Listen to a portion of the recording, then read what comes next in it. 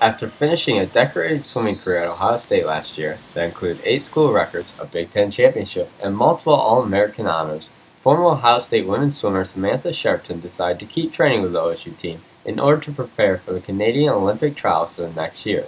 That decision paid off as Cheverton qualified for Canada in the 200-meter freestyle and 400 and 800-meter freestyle relays at those trials this past March. She is still training with the team as she now prepares for the London Summer Olympics that will start in late July. It's hard to choose what I'm most excited for the Olympics. I mean, every aspect when it comes to just even like being in the village and just being surrounded by so many other athletes of different sports, to the actual meet itself, to just everything. I don't know, it's going to be overwhelming. The decision to keep training with the OSU team and work on a second degree in human development and family studies this past year over returning back to Canada to train individually played a big role in her making the Olympic team. It's hard to train by yourself, to motivate yourself every day, being a lone individual. When you're with a team, you come together, push each other.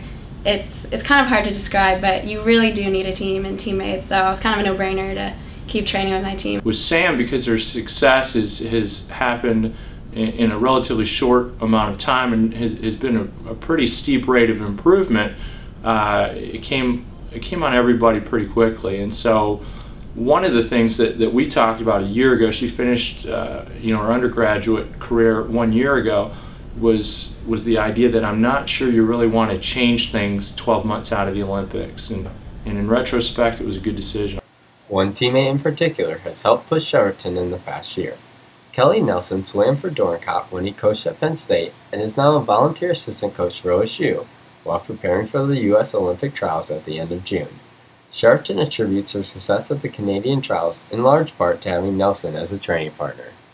She's insane. She's like a crazy trainer and she pushes me so much. After I made the team, I definitely had to thank her for pushing me every day in practice because without her, I don't know if I would have made the teams. I've been to U.S. trials in 2004 and 2008, and so I've seen people make the team and stuff, but to actually know someone and to be with someone that I've trained with every day and make it, it's really cool. Cheverton will continue training with the team until the end of June, when Nelson and several other teammates will compete at the U.S. Olympic trials. At that point, she will go home for a couple of weeks before leaving for a final team camp with Canada in Sardinia, Italy. Then, 4 days before the torch is lit, the Canadian national team will arrive in its final destination of London. It will be there that Cheverton will focus not on placement, but instead on improvement. My goal was to make the Olympic team, and that was the goal. But now that I've done that, it doesn't stop there. Now it's okay, what can I do to improve on what I've just done and do better? So, I don't think I'm going to focus too much on place-wise because you never know what other people are going to do, but if I could improve my own personal best time, that's definitely a goal.